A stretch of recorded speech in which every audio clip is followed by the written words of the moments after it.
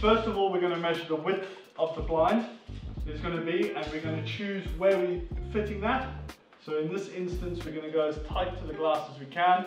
We're going to take one measurement on that side, one measurement in the middle, and one on the edge here, and take the narrowest measurement of them all. With tensioned roof blinds, the most important measurement to take, and to take it accurately, is the length of the blind.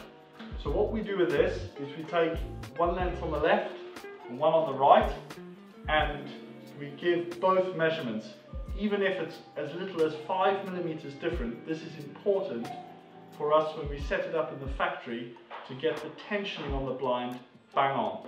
So in this instance, the right hand side, as I look at the window from here, is 2210, and on the left hand side is 2200.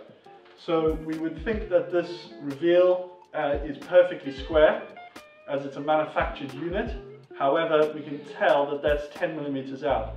We need to know that difference so that we can make the blind perfectly tensioned in the factory. So next up, we need your measurements. So give us these measurements, bang on to the millimeter, and we'll go back and get the factory making your blinds.